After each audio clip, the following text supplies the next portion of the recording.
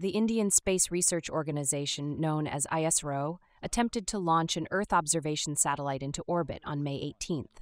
The Polar Satellite Launch Vehicle C-61, also known as PSLV C-61, was prepared for launch at the launch pad. This launch shows India's goal to be a successful power. Mission directors monitored the launch sequence from the control room. As the clock counted down, the personnel inside monitored the launch to give updates.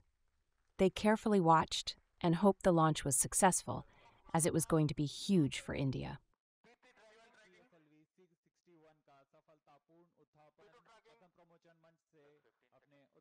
The PSLV C-61 lifted off, ascending into the sky. The rocket was ready to launch into space with all of the proper components for the important mission.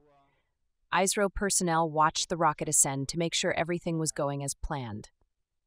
Inside the mission control room, personnel monitored the launch's progress. They are ready to report on any issue. Screens displayed data on the vehicle's performance during its flight. The mission had much riding on it. V. Narayanan, head of ISRO, observed the launch. Narayanan will need to tell India what went wrong. As the launch progressed, they were able to separate. The mission directors gave each other positive affirmations for support.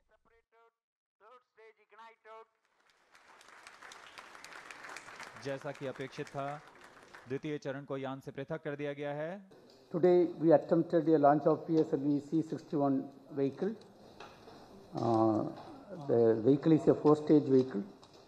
First 2 stages performed as expected, and during the 3rd stage, it's a solid motor system. We are seeing observation.